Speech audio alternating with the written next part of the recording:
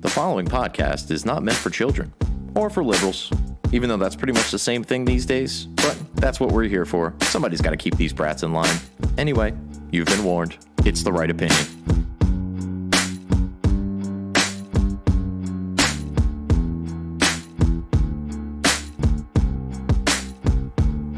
These days, our media's either incompetent or malevolent. They don't believe in heaven, but they acting like they heaven sent. Knowing the truth is way harder than telling it. We gotta work harder, gotta be more intelligent. Sometimes we just gotta grab a mic and start yelling shit. We're living in times when it's hard to stay relevant. Be the elephant in the room full of elephants. Be the elephant in the room full of elephants. Boom. Welcome everybody to the Right Opinion.podbean.com.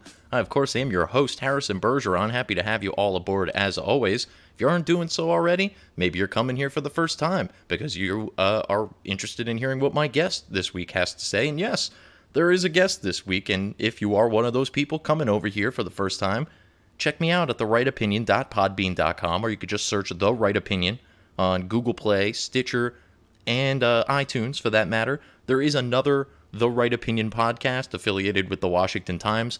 Fuck them. Don't worry about them. You just come on over here. It's the one with the logo that's black and white and red all over like newspapers used to be. And if you aren't doing so already, follow me on Twitter, Parler, Instagram, and Minds at Right Opinion Pod is how you'll find me on any of those platforms. Also, if you got any questions, comments, concerns, interview guest suggestions, hey, you want to be an interview guest yourself?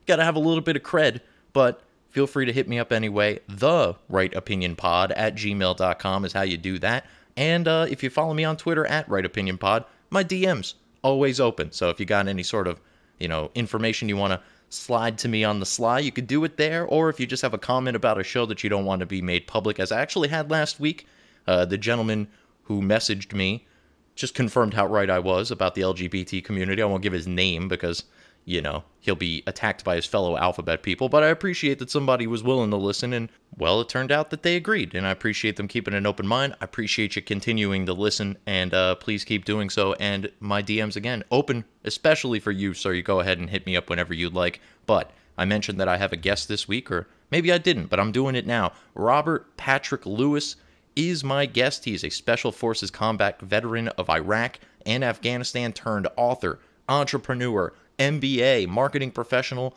and investor. He served as an 18D, which is a Special Forces medic, and during his time in the 10th Special Forces Group, which was the Airborne, he deployed to Afghanistan, Iraq twice, and North Africa, as well as multiple other training missions around the world, with a final deployment to Afghanistan as a military contractor. He left the Army with a Purple Heart for wounds received in Afghanistan, the Special Forces tab, the Combat Infantry Badge, the Bronze Star, an Army Commendation Medal, a NATO Non-Article 5, Iraq Campaign Ribbon with Cluster, Afghanistan Campaign Ribbon, and many other rewards, or should I say awards, not rewards, awards for his service. And stupid me forgot to thank him for his service. So, Robert, I hope you're listening, and thank you for your service. Got a little nervous, man. I was talking to this guy. He's awesome. He's got all this knowledge that I wanted. I was so worried about getting it out of him. I forgot to do the one thing I needed to do, which was thank him for his service. I'm an ass clown sometimes, but nevertheless, I pushed forward.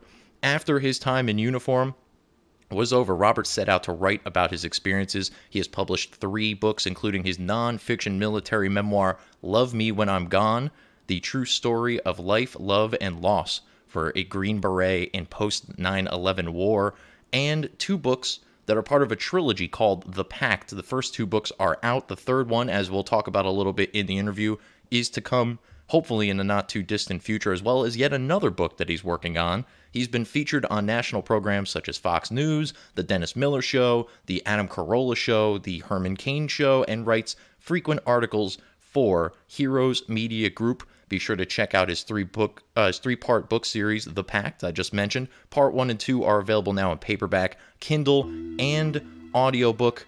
And without further ado, I give to you our first guest here on the Right Opinion Pod, Mr. Robert Patrick Lewis. And here we go.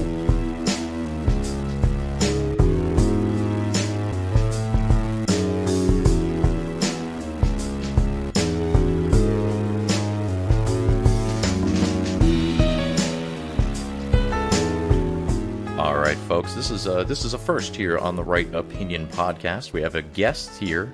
This guest is, I gave you all the introduction before, but he's here now, Mr. Robert Patrick Lewis. He's obviously a former Green Beret turned author. He's got a wealth of knowledge about a variety of topics I've always been really interested in. So when I reached out to him on Twitter and he said he's going to come do this interview, I was ecstatic. So here we are. Mr. Lewis, thank you for coming on to the show here. Hey, thanks for having me. Anytime, man. Like I said, you've got a myriad of life experience that in no way, shape, or form really overlaps any of mine. So I'm going to learn a lot today, I have a feeling. But as I mentioned to the people in the intro, you're a Green Beret turned author. You've got the book series out right now. It's called The Pact. It's a 3-parter. You've got the first 2 parts out. The book has been described as Dan Brown meets Tom Clancy meets Red Dawn. And you obviously have the requisite life experience to write from the perspective of a Green Beret. Could you tell the people a little bit about the book and just kind of the plot? I don't want you to obviously give away too much. I want people to go out and buy it. But also, while you're doing that, how real of a possibility is something like what you have in the book, in your opinion? Well, I wish it was purely fiction, but that's the thing that we're starting to find out is that if you follow Spygate or if you really are even tuned into the news very much lately, a lot of the stuff that I started writing in 2012 when my first book, Love Me When I'm Gone, came out, I started working on the fiction stuff. And it was published in 2014. And in the last year or two, we're starting to find out that it was spot on accurate. It was just when I finished writing the nonfiction book, I went up to Colorado to go meet with some of the other guys from my old ODA, my old Special Forces buddies. And we had a party, had some adult beverages, all kind of got to hang out together. We hadn't seen each other for a while. All the wives went to sleep, and so it was the guys sitting around a table, pretty late at night after quite a few drinks. And we just started talking about what we saw, what was going on in the world, and somehow it got to the question of, at this table we've had guys that were in the Iraq invasion and the Afghan invasion. We've been all over the world, doing what we had to do. Why hasn't the USA ever been invaded? And so we just started kind of going down that logical train of thought. Okay, who would do it? How would they do it? Why would they do it? What would be the purpose? And as we talked more and more and more, we started actually making plans. Like, okay, well, what do we do if that ever happens? Just if we're alive and the USA is ever invaded, what would we do? How would we react? How do we know what's coming? What would be the signs to let us know? And not too long after that, we started actually putting together these plans. We actually have a group, and we have these plans of what we would do if it were ever actually came to that.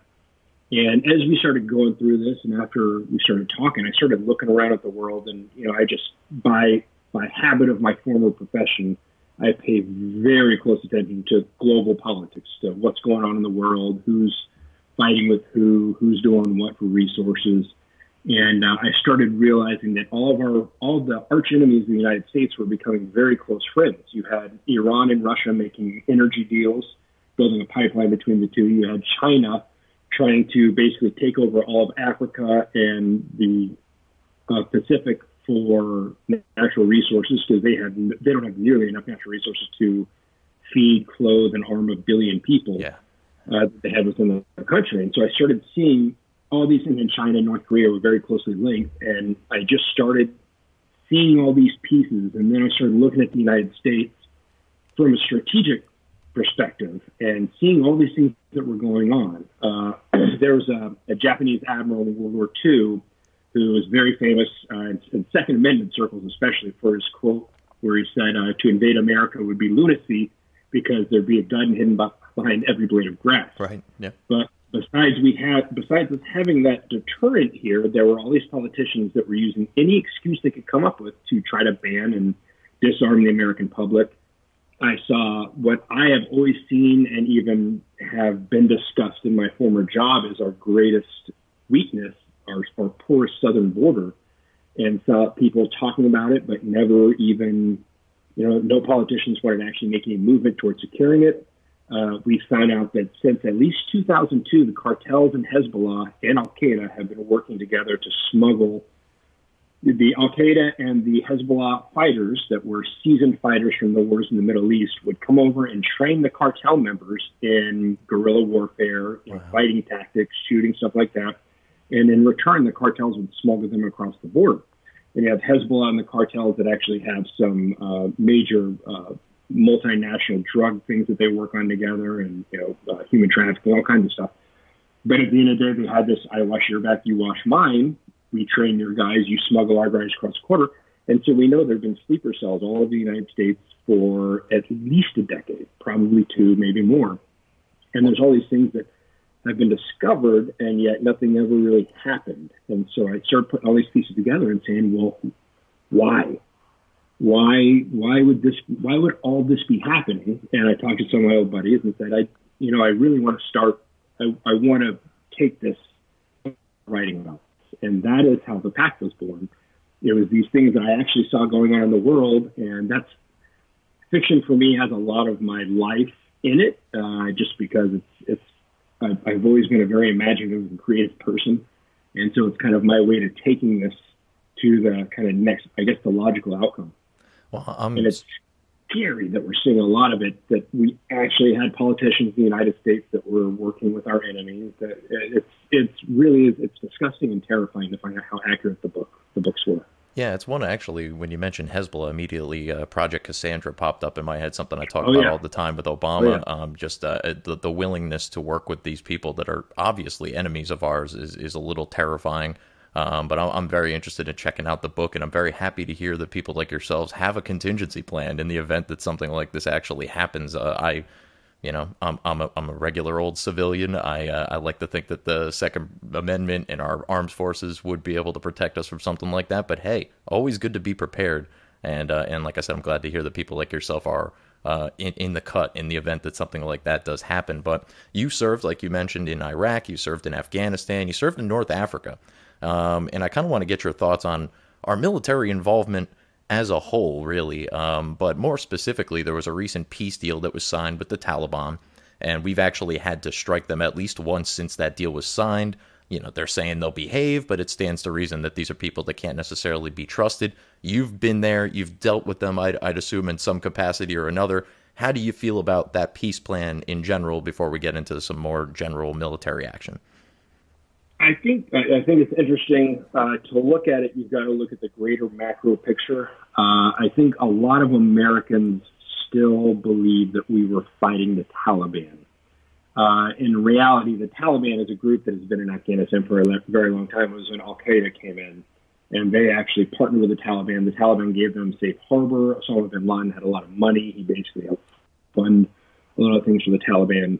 But kind of the militant arm in the beginning was Al-Qaeda that was located there.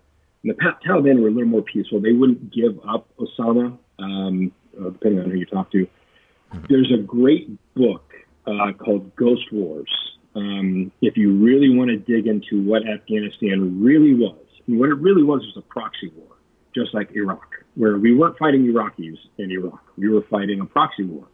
It was basically, America is here. We have an open battlefield, so anybody in the world that wants to take down the U.S., come here and fight. And so that's what we found in Iraq. We were fighting Chechens. In Afghanistan, we were fighting people from North Africa, Pakistanis, people from all over the place. Our ODA used to, just on every single meet, anytime we talked to a village elder, just somebody randomly on the street, we'd have these capabilities where we'd go out and just, I was a medic, and so our medics would bring doctors. We would treat everybody that we could find for, a couple of weeks on end. We did this all over Africa as well. Okay. And every time we'd meet with somebody, we'd ask them, where is Osama bin Laden? And every one of them would say Pakistan. Like, not joking, just like purely like, don't you know he's in Pakistan? And that's one of the things that we really started to find out, is that while we were giving billions of dollars in aid to Pakistan, Pakistan was actually our greatest enemy in that battle. Pakistan was harboring all of the worst terrorists in Waziristan. The Pakistani government was, it turns out, they were the ones that created and funded the Taliban and Al-Qaeda in Afghanistan. They, India and Iraq, or India and Pakistan are mortal enemies. They'll do anything to fight each other. So Pakistan, the ISI, which is the Pakistani intelligence service, basically created the Taliban as a deterrent against India. And so it's kind of one of their militant forces, or if anything ever happened with India. And they control them. So a lot of this stuff that we saw wasn't in effect, it wasn't actually against the Taliban, it was against Pakistan. Wow. And they played this game for a very long time, and we gave them a lot of money. And either nobody knew, which I highly doubt, or President Trump was the first one to figure it out and cut off the aid to Pakistan and just started taking it to him. So when you look at kind of the greater macro picture, and you look what President Trump is doing, where he's not taking any of these things in isolation. He cut off the aid to Pakistan. He basically told them, we know what you've been doing. We're not going to fund you anymore if you're going to allow people to burn American flags in the streets and throw our money in our face and use it to arm terrorists that are killing our soldiers. And at the same time going to the Taliban and saying, hey, we understand this didn't come with you. This didn't start with you. We'll stop killing your kids. You stop killing our kids. And so I think the fact that he's looking at it from the multiple angles that it truly entails, there might be something to it. Because, I mean, we've been fighting over there for 18, 19 years. I remember seeing the article that said the Afghan war is now old enough to vote, which is insane. But who knows? I mean, the Taliban's the Taliban, and now they have people that are fighting that have grown up fighting, and they've been fighting their whole life. And Afghanistan has been at war longer than any other country on the planet. I mean, they've been at war since Alexander the Great went in there. Yeah.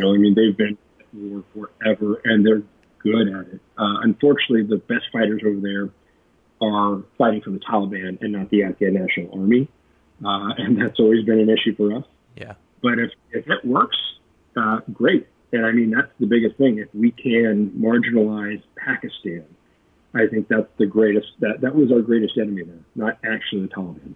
And Al-Qaeda's gone. Okay. Well, hey, that's new information to me. It might hold. And if you're interested in that, I highly suggest Ghost Wars. And there's another book after that. And it's a 2-book series. It's about the statecraft, of nation-state geopolitics, and tradecraft, which is the espionage kind of spy portion of it. Okay. More than, just hand-to-hand combat. It's more about the greater picture and specifically what politicians were selling us out and how the spy game worked in the international funding. But it will help you gain a much better understanding of that whole conflict. I'm going to have to check that out. And it's not funny, I was going to say, but it's certainly apropos that you mentioned that there are kind of several fronts that these wars are being fought on. We, typical civilian over here, thinking to themselves, oh, it's a war, it's troops, they're shooting each other, there's bombs, whatever it is. But there's a lot more going on a whole lot of other different levels politically. And then, like you mentioned, on the intelligence side of things as well.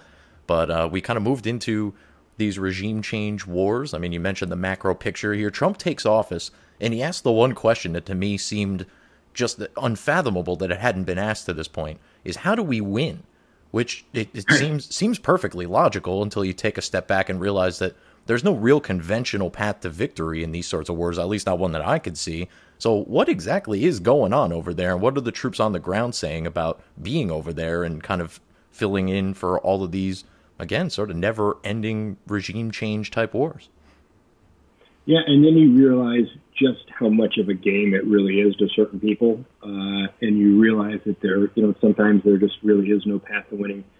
We had guys in Afghanistan. So the way that special forces would work in Afghanistan is you have an area that is controlled, right? So we have a base in a certain area, and there's no longer daily attacks there. So at some point, you have to push further out into Indian territory, right? You got to push further out into enemy-controlled territory, and you've got to find a way to hold this new territory. So we had a team that went out to this place called the Tagab Valley, which for the years that we were there was one of the hottest places in Afghanistan. And this ODA went from Bagram out to the Tagab Valley in the middle of the night, had engineers build a base around them, right? So these big HESCO barriers, which are basically enormous sandbags, built them around them as they had a security perimeter. And then during our 8-month deployment, it was their job to start securing this whole part of the territory. And so a lot of what Green Berets do is not just combat, but also intelligence, right? So we drive our own missions. Instead of somebody from higher up calling us and saying, here's your mission, it's our job to go out and run our own intelligence and figure out who the bad guys are, who we need to go get, who we need to pay off, what we have to do. So our team out there in the Tagob had this guy that made a lot of money in the war because he was just a very thrifty businessman. And he was being paid to build gas stations. So, you can't really compare the USA and Afghanistan. I mean, when we were there, they had one highway that they were trying to build that just does not have the infrastructure. So somebody got the bright idea of, hey, if you put gas stations in, they can have more cars, they can get around more, maybe they'll have more commerce, maybe they'll make more money, maybe they won't shoot as much. So they were paying a lot of people to build these things. They would pay locals. And we had to talk with this guy one night, and we were asking him, like, how much do you get paid per gas station? And it was something, I can't remember if it was 1 or 10 million, but it was a substantial amount of money to build a gas station. Wow. Yeah. And then our intel guy that was talking to him, how much does it cost you to build a gas station? Well, 100 grand, 100,000. Wow. You get all the stuff and get it.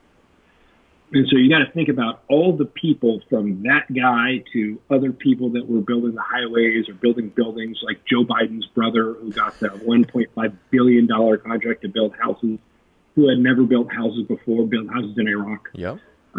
There's a lot of people with their fingers in the pie that do not want it to end. And that's DC's fight against Donald Trump right now, is that Washington, D.C. has 3 of the highest per capita income zip codes in the United States. And all of that is from taxpayer dollars. It's not innovators. It's not tech titans. It's not shrewd businessmen. It's lobbyists and people that are getting government contracts and people that are suckling off the teat of the American taxpayer. And that's why they're so angry, and they're doing everything they can to get rid of him, because they know he wants to put it to an end. And you saw a lot of that same stuff in Afghanistan and Iraq, where it's not as much people that want to win the war as it is people that want to continue getting rich off of the war. Yeah, we've been seeing that for a long time, unfortunately, here in the States. I mean, yeah, it is one of those situations where it's not in the interest of the people who are making the decisions to get out of here. But then we got Trump, who comes in, right? And it's been a lot of rhetoric. There hasn't been a ton of movement. I mean, obviously, he tried to pull troops out of Syria. He's in the process of hopefully trying to get them out of Afghanistan. But for again, somebody who's not involved in the military, somebody who doesn't maybe understand the intricacies of all this sort of stuff, I look at this situation and go, let's get them all out of there. Let's get everybody out of the Middle East. Let's get everybody out of Africa. Now, I understand that there could be some complications, and maybe you can explain to me what some of those would be. But what is the end game here, if there is one, aside from the agenda of the corrupt DC population? Right. Well, I mean, so for one, they know that if we pull out and it's considered a loss, it's a huge hit for morale. And there's a lot of people. I lost over a dozen buddies between Iraq and Afghanistan and Africa. And there's a lot of us that would feel like, okay, did they die for nothing? Right. I think a lot of us that really understood what we were doing and truly believe in what we were doing wouldn't have that feeling, but there's a lot of people that might.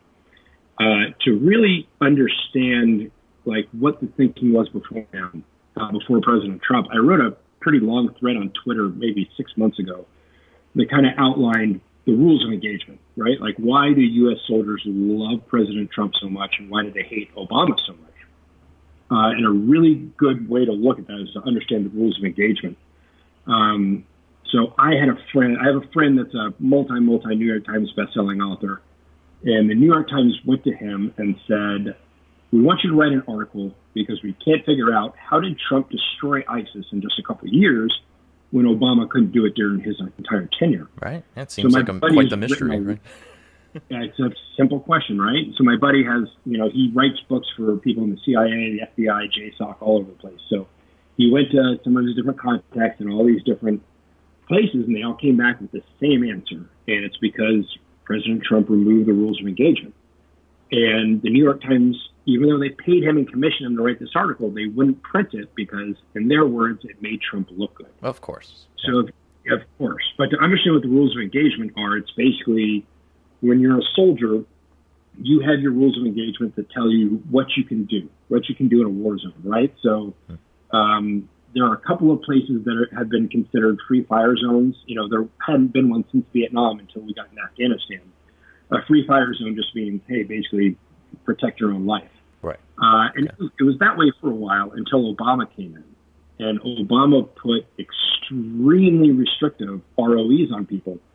And not just the restrictive ROEs, but also prosecuted soldiers anytime that they felt they got out of line. So I've got a great kind of story that helps explain just how dangerous that is. When a large part of my deployment to Afghanistan, the first one was at this place called Fob Shank, that's out in Logar province, which is really close to the Pakistan border. And we would get mortared and shelled all the time. Before my ODA got there, there were no combat units there. It was a big logistical base. There were some engineers and some EOD, but no ground pounders, no people that actually went to go engage with and kill the enemy. So we got there. They would get mortared. We would grab our stuff, drive out the gate, go find the people shooting the missiles, and we'd take them out. Surprisingly enough, they stopped getting mortared. It's amazing how that works. Or not mortared, but rockets shot at them. Right. So a good friend of mine actually came there just a few months after I left, right? So I left Afghanistan, went straight to Iraq. And a buddy of mine that's in civil affairs kind of switched with me. He went to Fob Shank. He was there when Obama came on. So under Bush, they kept up the same thing. Another combat unit replaced us. So if somebody did rocket them, they'd go out, they'd kill the bad guys, and they wouldn't get rocketed anymore. But Obama changed the ROE. So these guys could no longer do that, right? You couldn't actually shoot at anybody and positively ID them. You had all of these crazy things where you couldn't even shoot back. He put the rules so strict on soldiers that you had a lot of guys who would second guess themselves defending themselves because they thought they would get prosecuted if they made the wrong move. Okay. Which is a really bad move, because that means there's a high likelihood that you're going to get shot before you react, because you're stopping and you're thinking and you're scared that you're going to get hurt. It sounds a lot like what the police are dealing with here in the United, in the mainland with the, with the variety of the, obviously anytime somebody of color gets shot by a police officer, it's front page news on every newspaper and all that sort of stuff. It's got to start drilling in some doubt to a certain degree, and that I can only imagine that's exponentially more dangerous on the battlefield. Well, and that's exactly what it is. And that's where you have the Soros-funded prosecutors and DAs that are coming in and actually prosecuting cops for doing the right thing, or the media that is making it. They're turning into a psyop. It's a psychological operation against anybody that would actually defend America. They're trying to make people not want to be cops and not want to be soldiers. And you see the same thing in Hollywood. I'm out here in Los Angeles. I have friends that are screenwriters and authors, and Hollywood, it really is sickening when you hear some of the stories that they turn down because it makes police or soldiers look good, right? They don't want any of them. They only want a movie about a soldier if they can twist it to make it seem like he's evil or bent on killing or has a psychological break. Same thing with a cop. They'll have dirty cops, they'll have corrupt cops, but they won't have good, honest police actually trying to do the right thing, because it's a multifaceted psychological operation against people that want to defend this country or defend the weak. And it really is scary when you understand all the stuff going on behind the scenes and what they're really trying to do. But yeah, it is. It is what it is. And that's one of the things that Trump did when he came in. Another thing Obama required was intelligence and military commanders would have to submit anything they wanted to do back to Washington, D.C., to a bunch of people in the Obama administration with zero military experience, who would then have to, discuss the options and then get it back. So things move very quickly on the battlefield. So by the time a commander sent something to Washington and it came back 3, 4, 5 days later, it was too late to actually act on that. That's one of the big things that General Flynn was doing, was he was cutting D.C. out of the loop. He wanted to extricate the military from the other intelligence agencies and the bureaucracy to make it much faster. That's actually one of the biggest things General Flynn did before he was National Security Advisor. He's highly, highly accredited for going in and taking intelligence command at JSOC and greatly increasing the speed of collecting intelligence and putting it to use on the battlefield, because he cut out this entire bureaucracy that Obama required.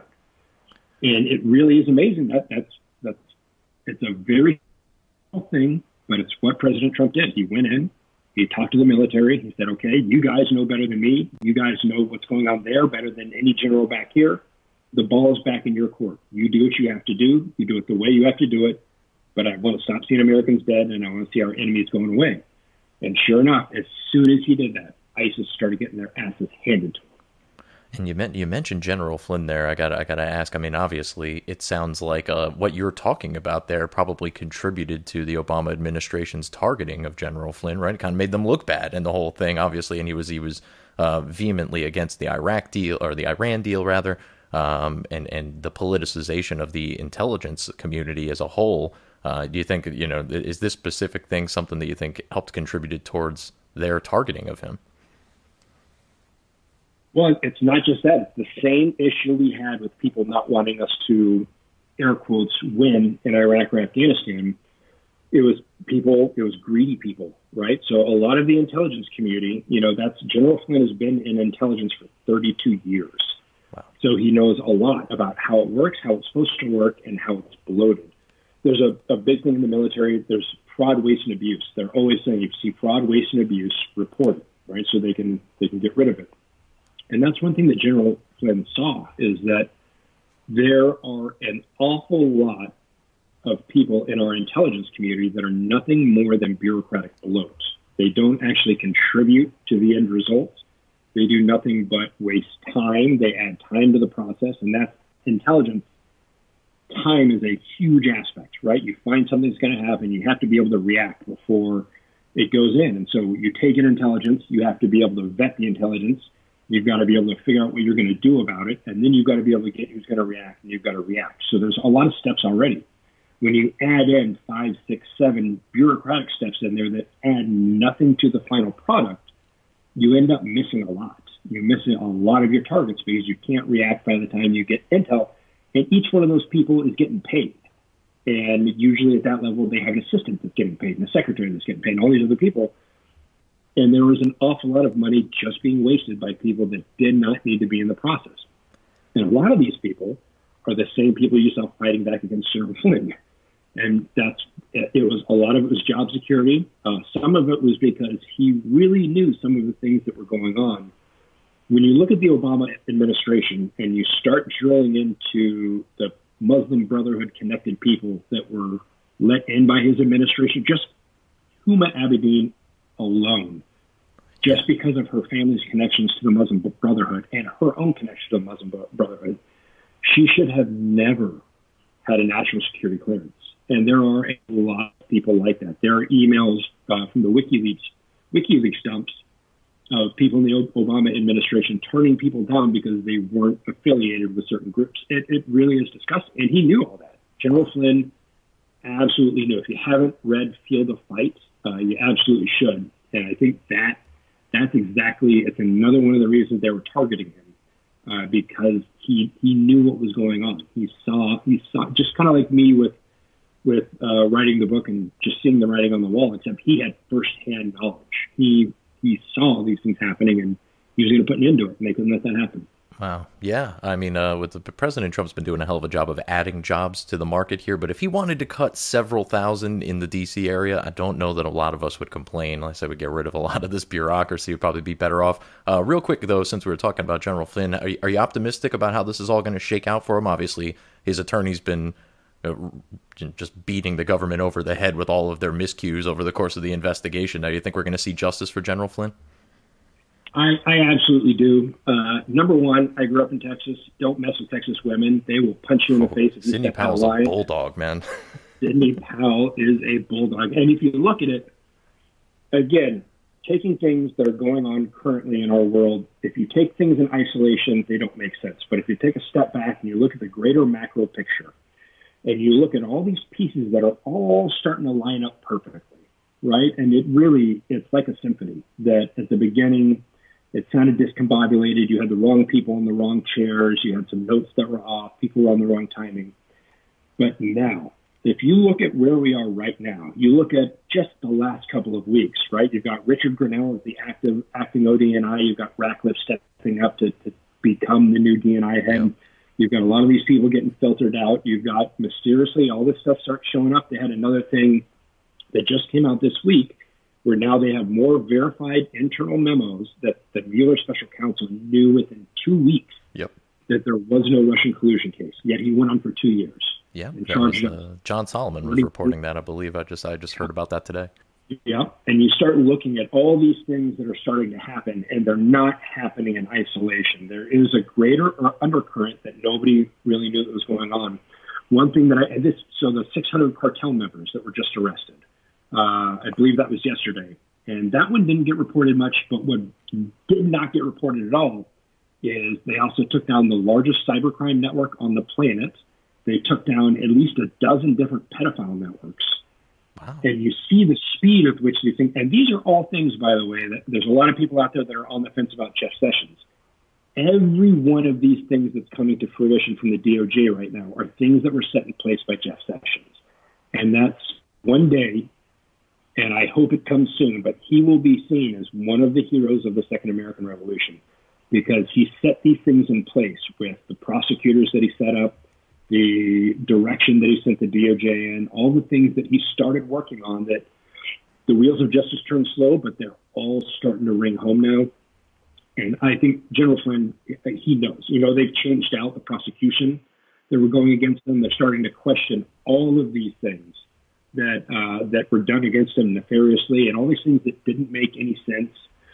Absolutely. And now that his son is starting to speak out as well and actually come and tell the truth about, hey, they were threatening me. I had a 4-month-old baby. They're going to throw me in solitary confinement for nothing.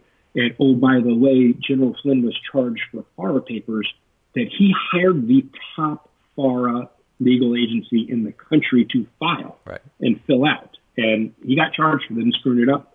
There's all these things that don't make sense, and they're all starting to come to the light. And I do not see any way that this doesn't get cleaned up, right? I mean, all the stuff about Mueller starting to come out, all the stuff about corrupt U.S. politicians is coming out, all the stuff that was done to General Flynn and everybody else is starting to come out. I think people will be happy with the end result, but it's taking too long. Yeah, it is. That's the thing. It's not on our time frame.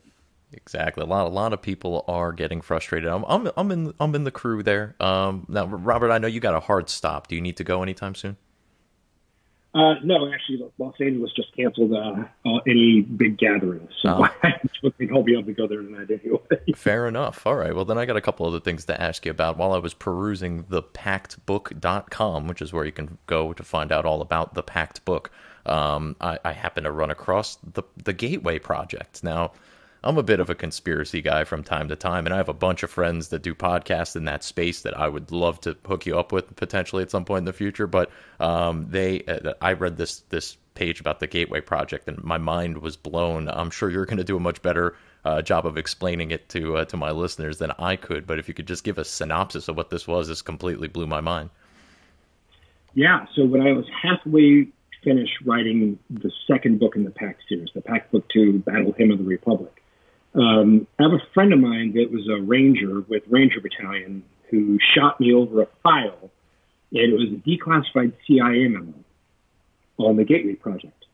And it was one of those things, it's a lengthy file, but it goes into some pretty heavy science stuff. And I was a medic in the Army. I had a business degree before I went into the Army. I loved being a medic. I got out, I did pre-med, so I have a lot of physics behind me, and I've also, I don't know, my entire life, the official narrative never added up for me. So I was that kid in middle school checking out books on the library. Yeah. It never added up to me. So I am one that takes a lot of that stuff. I'll read them all. Some of them, you immediately go, this is how can you write it off. But some of this stuff really, really makes sense. So he sent me this declassified CIA memo about the Gateway Project. And this was kind of made into parody with that movie, The Men That Stare at Goats. I don't know have you ever seen that? I have. Yeah. Right. So there's actually truth to that. And there's another documentary called Third Eye Spies that I watched in preparation for the third book in the Pact that I'm finishing up now. There's this guy, Russell Targ, and he started doing this research on paranormal stuff, basically remote viewing, back in the 70s. And he actually I can't remember exactly how it happened, but he and another researcher that was a former CIA guy ended up getting a contract to go work at the Stanford Research Institute. So at Stanford, right, pretty well acclaimed. Yeah. And they were paid to start up, or they got funded by one aspect of the government. I think it might have been the Army, to start a remote viewing project. And they hooked up with this guy named Ingo Swann, who was, he had a gift for it, right? And one day, so if you don't understand what remote viewing is essentially, I can sit right here, and if I can be a remote viewer, somebody can give me a coordinate, nothing more than numbers. And for a really good guy, they can physically see from their seat in Los Angeles, they can see wherever this coordinate is and describe it with alarming accuracy. And the guys that are really good are phenomenal. So they're at the SRI. One of the CIA guys walks down the hallway to somebody else and says, "Hey, give me a grid coordinate, any grid coordinate." And the guy says, "Well, does it matter what's there?" He goes, "It's better if there's not a lot, but something that can be written in great detail, so pretty scenery." So the guy goes, "Okay, well here's a grid coordinate to where I just built my log cabin. There's nothing out there for miles around." The guy takes a grid coordinate, goes back into the other room, gives the remote viewer the grid coordinates, and this guy starts drawing this enormous base, all this security. And he starts describing, okay, now in the third level down under the ground, there's a file cabinet, and it's green. And inside the file cabinet, there's these folders that have these code names. And I can't remember, they all had the same, like, military terminology, where it was like paperclip, paper shuffle, it all had the same kind of code names. Jeez. And so he brings it back, and the guy goes, I don't really know what this is. This seems kind of goofy. This is just supposed to be out in the middle of nowhere. So they had another office that was doing the same coordinates, and it turns out the remote viewer there had the same exact thing, same exact file names and whatever. So they call one of their bosses at the DIA, Defense Intelligence Agency, or DOD or somewhere, and they start describing it, and all kinds of alarms start going off. All of a sudden they have security people from every single agency that has clandestine operations coming down to them, wanting to throw them in jail. And it turns out it was one of the most secret NSA black sites in the United States of America, was just 5 miles from his cabin. And these file names that this guy had described in a folder locked 3 levels underground were all special access programs that nobody knew about, pre-internet. And they were really freaking out to figure out how these guys found. So after that happens, a lot of people in the government start saying, oh my God, there's something to this. So the DIA, the CIA, the NSA, every intelligence agency you can imagine starts coming in and throwing funding at these guys and having a look at what they do. So this declassified CIA memo was a colonel who was tasked to figure out, like, what is this? What is this real? What's this all about? And so it's this long, comprehensive memo that's on the CIA's website. You can go find it in their declassified sales. There's a link to it on the pactbook.com. I was going to say, yeah, it's there. That's where I found it. I was skimming through it myself. So guys, check it out, the pactbook.com. But I'm sorry, go ahead. And this guy, this colonel, goes through, and it's pretty high detail about the physics and all this stuff about all these different aspects. And there's a group called the Monroe Institute that had actually been working on this stuff long before the DIA, before Stanford Research Institute, before the CIA, before any of them. He had been researching the same thing. This guy, Bob Monroe, was the guy that had a near-death experience, and his near-death experience had a lot to do with sound, right? He had this kind of epiphany about sound. So when he got out, when he came back to life, he started researching how sound waves impact the human brain. Wow. And he found that he could have certain tones emitted that could make the brain do or see or think different things. And so he developed this thing called the Gateway Project that the DIA and the CIA ended up putting a lot of funding into, where they could essentially use what are called binaural beats, or tones, specific tones that would put your brainwave into a specific pattern that would allow a message to bypass the filter part of the brain and go directly into the rest of the brain. So, that idea, a lot of people say, oh, we don't even use 90% of our brain. Right. Well, he could use these tones to essentially allow people to use all of their brain matter, do things that humans aren't supposed to be able to do, see things they're not supposed to be able to see. And he could put a regular Joe off the street using tones into the same level of meditative state as a Zen monk who's been doing it for 10 years, just by using these tones. And that's what Gateway is. It's essentially using these tone patterns to get your brainwaves into the right place and helping people do kind of superhuman things. That was a really long explanation, but it's an amazing memo. I mean, if you have any understanding of science whatsoever, read the memo and it will blow your mind. And just realize this stuff is real. The government put hundreds of millions of dollars into researching this stuff. That documentary, Third Eye Spies, it's phenomenal. It's on Amazon Prime right now. And it goes through just the remote viewing aspect of it. But it really is phenomenal, the things that humans can do that nobody really wants us to know about. Yeah, I don't know if you watch Stranger Things, but for some of my listeners out there, that's 11. That's what she's doing, right? Is remote viewing, essentially. Well, she does remote viewing, but astral projection is like where she puts herself into another physical place. Telekinesis. I don't know if anybody's actually mastered that yet, but there's a lot of stuff that, again, most average people will hear it, say, "Oh, that's nonsense. That's hokey." But there's a guy that was in the remote viewing program for the Army, and he got the Legion of Merit and like 50 different citations and you can actually, Third Eye Spies, they go through the citation that he got.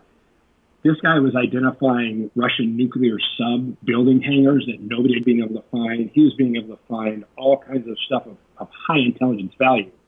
So our military has used this stuff for a very long time. Nobody believes it, but it's out there. It's out there. No, it's real. I was getting a little lost in the thick of the science when I was reading through the memo, but just the fact that it's a CIA memo about this project, I mean, that should be eye-opening enough to some people. I got a couple more things for you. The last one, like you said, is probably going to take a little time, and I don't want to take too much of your time here. But my second to last thing I do have to ask, you're a 32nd degree Freemason. Can you tell me all the secrets of the world? I'm kidding. Unfortunately. It's more research than anything else. That would make a lot of sense. I'm sure it would take a long time for you to explain them all to me anyway. But I mean, in all seriousness, I mean, I guess Freemasonry has there's a stigma about it, particularly people in the conspiracy realm. What exactly? I guess how did you get involved in that? And for those of us who are on the outside looking in, without giving away too many secrets, what exactly does that mean for you? Yeah, and I expected to hear a lot more about that because again, I've been reading conspiracy theory stuff my entire life. That's what led me to Freemasonry, right? There are some people that will read or hear things and hear that, oh, well, these people are doing this or these people are doing this. I'm the kind of guy that I have to see it for myself, right? There's just a part of me that my entire life, I don't take other people's word for it. I'm a cynic by nature, and so I have to go see it for myself. And everything that I read, I've always been curious. I've always felt things didn't add up. And every single conspiracy theory I read led or ended at Freemasonry, right? It's where they all led, and all of them at the end of the day said Freemasons controlling all this. And I went, well, okay, how do I become Freemason? How do I do this? And at the time, I was going through pre-med. I was working at a hospital that had a lodge just a couple blocks away from me. Figured out how to be a member. Went over there, did that. I got to the third degree, which you become a Master Mason, and I didn't feel like many of my questions had been answered. So, there's two, after you get to be a Master Mason, there's Scottish Rite, there's York Rite. I went to a Scottish Rite because there was a Scottish Rite Lodge very near me, so made my way up to the 32nd degree. Still didn't feel like I had enough answers, so I actually became the secretary for the Los Angeles Valley of Scottish Rite, which means for a while I controlled the checkbooks. I was literally in the office of one of the largest Scottish Rite groups in the United States. Wow. And still didn't find the answers. But what I did find at the end of the day, so Freemasonry it's an enormous organization. And there are two groups of people. This is a very big generalization, but there's mainly two groups of people that are in Freemasonry. People like me that are looking for answers, right? It's funny, a lot of people in our age group saw a National Treasure or something like that, and they went, okay, what is that? I want to figure out what that is. I want to know what all this is about. And there's another huge group of specifically the older people that, you know, you got to remember in like the 40s and 50s, it was one of those things where everybody was a Mason. You know, a huge part of the population were Masons. And so a lot of people went there just for the solidarity, for kind of a group to be a part of. A lot of our forefathers were more group oriented than our generation are. And so you have a lot of the older folk that are there, and especially now that they're older and retired, that are there for a lot of camaraderie. And I mean, you have a lot of younger generation that's really just there looking for answers. Okay. I did not find anybody with nefarious intentions, but there are a lot of what are called appendant bodies. So there are a lot of different groups that aren't Freemasonry, but that were started by Freemasons. And so there's a lot of conspiracy theories that you'll hear about Freemasonry where they talk about Aleister Crowley, the father of, I can't remember what he was, but he was a Freemason. And there are a lot of people that were. And there's a huge millions and millions of members that are Freemasons. And you have a group that's that big, you're going to have people go do some nefarious things. That's sort of how I was thinking about it too, is that anytime you get a big enough group, you're going to have some nefarious folks in the mix. You're going to have some honest folks. You're going to have some people somewhere in the middle. That's enlightening, though. Thank you for giving, I guess, a little bit of information you could there. Last thing, this is the big one, and I don't mean to cut short the Freemasonry, but I know you have a lot to talk about on this one. QAnon. It's like I mentioned, I'm a conspiracy theorist at heart. I struggle with this one, I think, more than any other conspiracy theory I've ever come across, mostly because I just so badly want it to be true. It's like, would it be nice for there to be aliens? Yeah, sure, but it really doesn't affect me until they come down and start killing everybody. It's not like it doesn't affect my day-to-day as much, but I'm a huge Trump supporter. I'm very much in the know on this QAnon thing. I've kind of done a lot of research on it.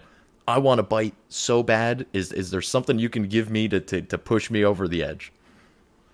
Well, I'll tell you how I got involved in it. I was chief marketing officer for this veteran-based media company called Heroes Media Group. And the CEO of Heroes went to this, he went to a meeting in D.C. two and a half years ago. And it was one of those meetings, it was on online child trafficking and pedophile networks, and how essentially a lot of the big tech companies were helping them get away with it, right? So whether they were looking the other way or actually providing private forums for them.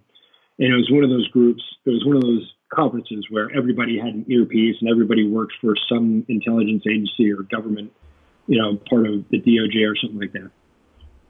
And he got approached at the end of this meeting by somebody that was with the government, who said that they were trying to find media companies to talk about some of the good things that the government was doing, right? Like specifically hunting down child trafficking networks, things like that, because as this guy put it, nobody in the MSM would cover the good things the U.S. government was doing under President Trump. Right. And so Adam came back and he kind of tasked me with that. Like, I want you to find out the good things. What is the U.S. government? What's the Cyber Command doing now? What are all these things going on? And so I started researching, and kind of like when I was younger, every conspiracy theory led to Freemasonry. A lot of this stuff that I found was talking about this thing QAnon. And I had seen it mentioned here and there on my social media, but I didn't really get it. I didn't know what it was. So doing my research, I decided I had to figure it out, right? So I went to, I think it was QAnon.pub at that time, which has since gone down and come back up and gone down. Right, yeah, I think it's QMap.pub nowadays, but yeah. Yeah, sorry, QMap.pub is the one that I use now. But I went through and I read every drop, and this was 2017, so there weren't, I think there was maybe 1,000 something. It wasn't up to the 3,000 it is now. Yeah. And I went through every single drop from start to finish. And being a guy that's been, very, very tied into geopolitics my entire life and conspiracy theories my entire life, I saw so many threads and so many things that I have looked into previously that, either they added another layer to the thread or they provided an answer in a different way. But I realized that there was something to it. So I actually started digging very, very heavily into it, connecting with a lot of other people that were researching it. And I wrote my first article about Q, what if QAnon and the Great Awakening are real, I think back in 2017. Yep. And then last year, I wrote another one, and halfway through last year, called President Trump, JSOC, and QAnon, the Plan to Save the World. And it's helping to, it's finding a way to help put all these into easily understandable things, right? So the first one, what if QAnon, the Great Awakening, are real, is a really kind of high-level picture of essentially what it is, right? And when you look at it like anything else, you have some people that are just trying to tear it down.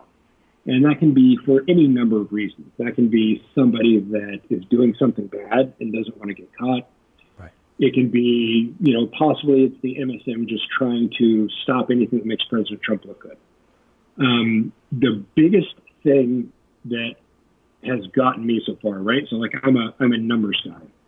Okay. And statistics, you can use statistics to show some pretty unusual correlations, right? So there's a thing called the regression analysis, where you can take a couple of different variables and you can statistically determine if something is chance, or what the probability is that something is done by chance, or if there's no statistical way it's by chance. Yeah, if it's just a pattern, it's a real pattern that's occurring, right? Okay. Right. And so that's the thing. You can actually correlate the President Trump's tweets to QAnon drops, and you do a regression analysis, they're statistically linked, right? There have been so many connections that have what's called a zero delta. They're at the same time about the same message, a lot of times including the same wording, right? So a big thing that a lot of Q detractors will say is that it's just somebody in their mother's basement that is aggregating news and regurgitating it in a cryptic way, right? The problem is, that's a theory, and it is one that I hear a lot. The problem is Q is ahead of the news cycle so many times. Yeah. So there are things that Q will put out that isn't anywhere else in the news cycle, right? So military funding being used to build the wall. He was talking about that months before anybody in the media even thought that was a possibility. So if that was somebody that was just aggregating media, it's impossible for them to be ahead of the media. Another big one was John Durham, right? So we knew John Durham, the U.S. attorney from Utah, had been appointed months before any in the media even knew that had happened. Yeah, they didn't even know who he was for the most part. Yeah, nobody in things in Utah, but it had never been a national name before that. Q was months ahead of that. And there are proof after proof after proof of these things that Q has been way out ahead of the news cycle, or things that, maybe a year or two later turn out to be dead on accurate. And there's I'm not sure, but there's this guy, Praying Medic, who was kind of the first Q researcher that I started watching and following to help really understand what it was and put it in a very logical, easy to understand context. And he says that people call Q cults or a LARP. But if that's true, he would be the first cult leader that nobody's ever met, that has never asked anybody for money, and his entire message is trying to convince people to think for themselves, right? So he kind of goes against what any cult leader would ever be, right? Because nobody knows who he is, and there is no money. And that's another thing. If you look at the amount of drops that are out there, just the amount, even if it was somebody just aggregating news, the volume of stuff that's out there and the accuracy, which is just mind-blowing if you really look at it with an open mind, you would have to ask yourself, who would do this with no incoming revenue stream, right? Like, what individual person could afford to spend this much time doing this? Because the level of detail is phenomenal. So who could spend this much time making these things connect? I mean, there are drops that connect 1 year apart, 2 years apart, 6 months apart. To spend that much time, number one, if somebody just did this in their basement and they had the brain that could contemplate that, they belong in Mensa and they belong at NASA because they were brilliant. But the amount of resources that would take. Oh, they're coming for you. LA. It's raining in LA. People lose all their mind to try to drive in LA when it's raining. But just to think about the fact that there is no revenue stream coming in to pay for all these resources and all this time, right? And that's when you're looking at like cyber operations. A lot of the times when they start trying to figure out if it's a private entity or if it's a state-funded entity like China or Russia, you look at the amount of resources that are put into something. Because in the cyber world, there's a certain amount of resources that can only be state funded, right? Number one, from the type of technology being used, and number two, from the amount of resources, because only a nation state can afford to dedicate hundreds of people to an operation with no incoming revenue stream, right? No company can do that. No individual can do that. You can't really afford to put that much in. And just, if you read all of them with an open mind and just pay attention to some of the researchers, it is phenomenal, the amount of time and effort. And one of the things that Q likes to say is that, there's 3 years of planning that went into this before the first drop even happened. And if you look at it with an open mind, it really, it's just phenomenal. The way that things link up. And another huge proof point that we've been on to for about a year is there are Q drops that link up with official U.S. government, a lot of them in the DOD, so U.S. Marines, U.S. Army, Cyber Command, Special Operations, things like this, that line up perfectly with Q drops. And it can be a week, it can be a month, it can be a year later. But just to understand that, like to have a drop ahead of not just the media, but official U.S. government resources, and to claim that that person isn't somehow affiliated with the government. And then you look at all the different pictures that Q has posted that are from Air Force One, that are with President Trump, that you can use TinEye to find if an image has been printed anywhere else on the internet. And he's dropping these original pictures with the president that exist nowhere else on the internet. Yeah. That doesn't come from somebody aggregating data in mom's basement. It's to a point where I understand the media's reasoning, right? Because if Q is proven to be true, the media is pointless. We are the media now, right? That's what he always says, anyway. That's the big thing, because we're so far ahead of the news cycle. And if this has been nothing else than a psyop than to train people to understand, to question the narrative, and to research for themselves, then it's a wild success. All you have to do is go on Twitter for a couple hours and realize just how much people have woken up to what is BS. And when Q first started, the media would come out with a narrative, and it might take a couple of days or a week or a month for people to realize it was horse manure, right? That the media was trying to spin a narrative that was absolutely spun out of whole cloth. But now you see media narratives that are disproven within minutes, because so many people are so on the ball, and there are so many researchers that have been weaponized by Q that they see something from the media and they go, it doesn't sound right, and they just go start researching. And there are these huge groups of researchers. We call it the hive mind now. Yep. There are all these people that we've all connected on Twitter and all these different places that we see something come out, we go, that's not true, and you'll have 100 people working together. And this is what 8chan is now, or 8kun is now, is that a bunch of people researching the same topic together, and everybody brings their own kind of specialty to it. Everybody brings their own outlook to it, and they'll all research these different aspects of it and find to the most granular details why this is true or why this isn't true. And it really is phenomenal. I was gonna say I'm always astonished whenever I get onto QMap.pub, and I follow along. I don't know that I'm officially a full-time believer yet, although you are pushing me slightly closer to it. But I'm looking at, you go on to any of those drops, you click on any of the Twitter links, right? Because a lot of the times these Q drops are tweets or something along those lines. You click on that Twitter link and you look at the comments. It's hundreds, if not thousands of people. Q sent me. I'm here for Q. Where we go one, we go all. Yada, yada, yada. I mean, some of these people are probably bots, sure, but they can't all be at a certain point. Like, I mean, it's overwhelming. I think a lot of people think this is some distant thing that only a certain section of the population think about, but there are probably people in your life, whether you know it or not, that are believers in this. And there's been a few of the drops that just completely blew my mind. The 4 contractors that had access to the NSA database, I think Q dropped that like a year before I ever heard it, even in the alternate media. That was kind of fascinating. There was even a video that the U.S. Army or the Defense Department put together, Department of Defense rather, and they have, sure enough, right there in the middle of the video, there's a mug that has just the letter Q on it. Like, at that point, I threw up my hands and I'm like, okay, it seems so insignificant, but it's enough of these things start adding up, like you said, it becomes almost to the point to where it can't be a coincidence anymore. Couple things on this though. You mentioned 8kun, which I guess is the new platform that has taken over for 8chan. Do you think 8chan was shut down to silence Q? I can't. So the thing about 8chan, 4chan. So in the last article that I put out about Q, which is the President Trump JSOC QAnon on the plan to save the world, I went through the very beginnings, right? Specifically why President Trump and General Flynn chose 4chan, was turned to 8chan, was turned to 8kun, for the very specific personalities of people that congregated there, that already questioned the narrative, that were great at social media, that were great at making memes, that already had all these things they needed for digital soldiers, right? Mm-hmm. So there are a lot of people that argue that, well, 8chan was just there.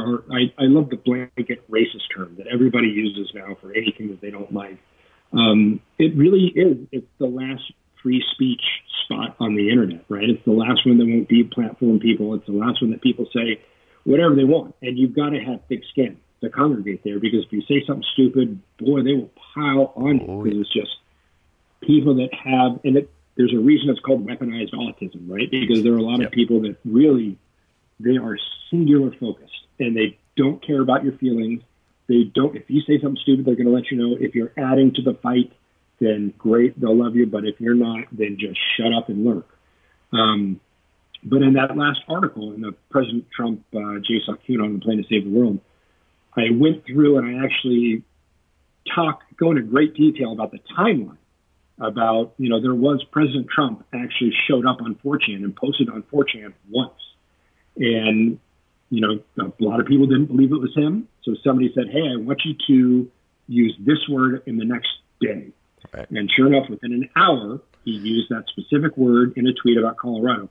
And there have been multiple instances of people telling Q to have the president use a word that doesn't make any sense, that doesn't fit. And sure enough, within several hours, President Trump will make a tweet, make an announcement, or give a speech that has that word in it. And this has happened at least a dozen times, which it's just phenomenal. But for 8chan, I think that is, right? Because there are people that they can say that it's about something else, but really, if you look at the population, if you look at how much Q has gotten into the public domain, if you look at how many people are following now, and you look at how many MSM articles have been written bashing Q, calling him a lark, calling it a dangerous conspiracy theory. Right. But the fact that not one of these journalists or reporters has taken the 30 seconds it would take to ask President Trump, is this real? Because by the tweets, by the words, by the fact that he's been on 4chan, posted the once, and then worked something in a brew it was him, he is the one person we know is absolutely connected to this. Yeah. And so to be a journalist and write an article about it and not take the moment to ask him, and that's Martha McCallum and Maria Bartiromo within the last week or two, both of them, hey, what should I ask President Trump? And you look at the replies on those, and they got thousands. Yep. Who is Q? And they would not do it. And at this point, it's comical. And that's why it's a huge joke that they won't ask the Q, because they know. Why? How could you responsibly be a journalist and write an article calling Q just a baseless conspiracy theory and not ask the one question that could definitively answer that, of the one person who can definitively answer that? I would love to get Trump's answer on that one. That would just one of these days, actually, somebody will ask you. Because I've written a couple articles, I had the CEO of Heroes Media Group try to reach out a couple of times and say, hey, we got a guy that wants to write an article, he wants to interview, he wants to ask a question. But so far, no takers. I think it has to be a CNN or a WAPO or one of them. But we just got to keep pressure on. But at this point, I mean, it really is comical. They just won't go and ask it with as many people that obviously want to hear that answer. It is, and it's so easy for them to dismiss, yet so difficult for them to disprove ultimately. But that never stops them in general. We've seen them tell more than enough lies over the last several years, and probably over the course of our lifetimes. Robert, People are waking up, man. They really. I was driving the other day and I saw a utility truck that had a "Where We Go One, We Go All" sticker on the back of it. I was like, "What is going on?" I think that was when it really clicked with me that there are a lot more people out there that believe in this than I think most people are aware. But I got to thank you so much for your time here, Robert. I don't want to cut you off there, but if you've got anything to plug besides the book on the way out the door, I'll remind everybody now, thepactbook.com. Check it out. The first 2 volumes of the series are out, and you said the 3rd one's coming soon, but if you've got anything else, go right ahead and tell the people. Yeah, I'm hoping to have the 3rd one to my editor by the end of the month. There's another one called Justice Incorporated. That's about a small town in Texas that gets invaded by cartel and gang members, and a family of veterans and regular Joes decide they're not going to let their families be targets anymore. That should be out shortly after the fact. So in the next 3 months, I should have 2 books out. The first book I wrote was Love Me When I'm Gone. It's nonfiction about my time in Special Forces in Iraq and Afghanistan and Africa. That's a fun one. And actually, all of my fiction ties into the nonfiction. And I had this idea when I started writing that people would all read the nonfiction first and kind of get the baseline, but it doesn't work out that way. Okay. But if you do read them all, Love Me When I'm Gone is kind of the origin story for everything that comes after it. So I just suggest that to people where it helps make a lot of things click a little bit more. But yeah, that's it. Love Me When I'm Gone, The Pact, and I'm at Robert P. Lewis on Twitter if you want to listen to me rant about how much I love President Trump and how much I hate the deep state. That's pretty much what I talk about. And a little bit of finance. Investing every once in a while. There you go. We have all those things in common. It's magnificent. So yeah, you can follow him, Robert P. Lewis, on Twitter, and follow me on Twitter at Right Opinion Pod for that matter. And I gotta just thank you again so much for your time. You've been more than generous. I think I took about twice as long as I was expecting to, and you were just more than generous with the time. So thank you again. Hopefully have you on at some point in the future, as obviously the news cycle is just so crazy. And maybe, who knows, maybe we'll find out what the deal is with Q, and I would love to have you back on to give everybody the big old "I told you so." So thanks again, Robert. I think it's coming. Yeah, I think it's coming soon. I hope you're right. I'm thinking right after re-election would be a really nice time to pull the trigger, but it's just me. Anyway, so thanks again, and for all of you out there, like I said, follow him on Twitter, follow me on Twitter, and check out all the books, thepact.com, Love Me When I'm Gone, and obviously keep an eye out for the books to come in the next few months. And at this time, I'm obligated to tell you that opinions are like assholes. Everybody's got one, but this asshole has the right opinion right here on therightopinion.podbean.com. I'll talk to you guys next time. Peace.